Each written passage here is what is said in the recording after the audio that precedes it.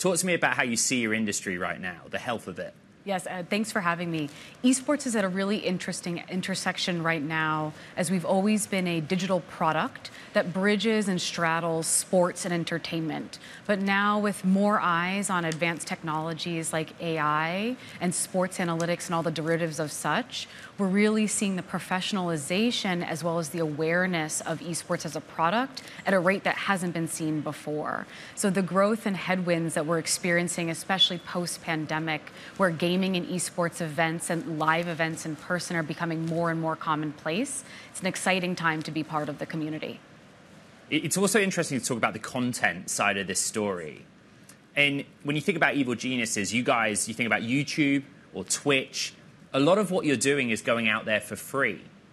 So how are you going to make some money and take that free content and turn it into merchandising or other ways of building revenue streams? Yes, this is the existential rub of esports organizations like ourselves, where we are content machines, billions of minutes a year of produced content, whether it's in-game athletics, competition moments, to behind-the-scenes social engagement. And we know we have the eyes and hearts of especially Gen Z and Gen Alpha audiences. EG on its own can eclipse over 20 million views on our third-party platforms itself.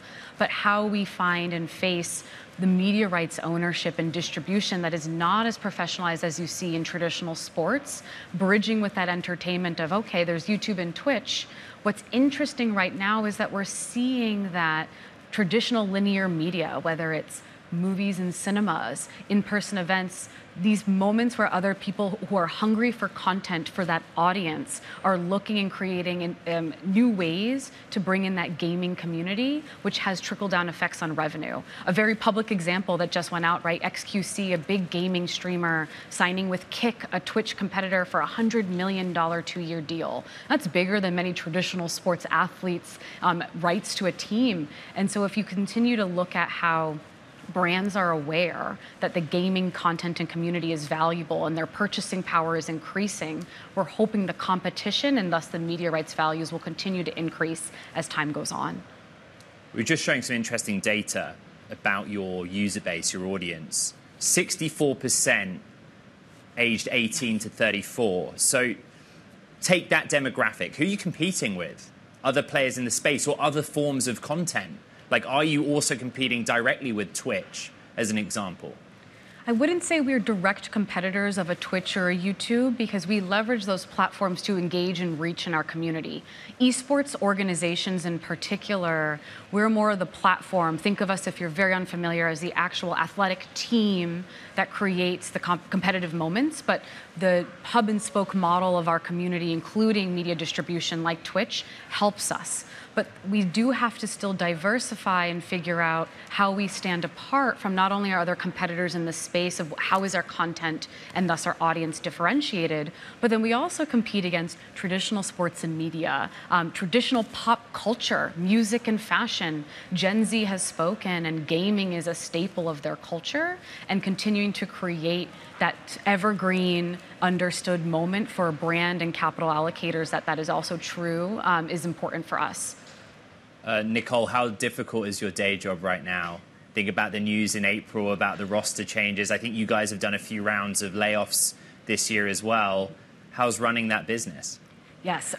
Esports continuing from the sports monetization model, transforming into more of that entertainment.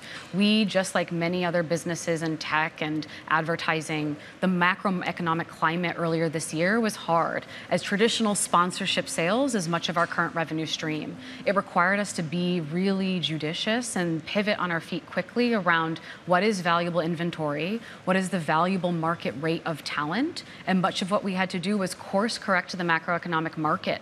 The good news is, though, with these adjustments and reductions, we've also been able to find really good headwinds and really double down on what makes our brand differentiated and strong in this space. As you shared with the stats earlier, EG is a leader in gaming around inclusion with women, with the LGBTQ community, with the BIPOC community. And those values and affinities, despite the macroeconomic sponsorship challenges, still resonate with advertisers and brands to engage with the Gen Z community through our platform and what we have. So I'm grateful to an amazing team behind me to help help us stay robust and continue through many technology and economic changes.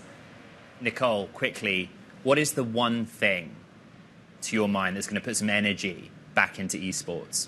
That's going to put, some energy, some momentum back into this industry. Back into the industry. I would say there's so much energy in esports right now. When you look at TikTok, where 40 billion views of gaming-related content month over month consistently, in-person arenas selling out for events. Last year, League of Legends had a North American roadshow culminating in Chase Center in San Francisco, selling out. I think what will continue to drive energy is more multi-generational audiences being aware of this is the power of gaming, and gaming is here to stay.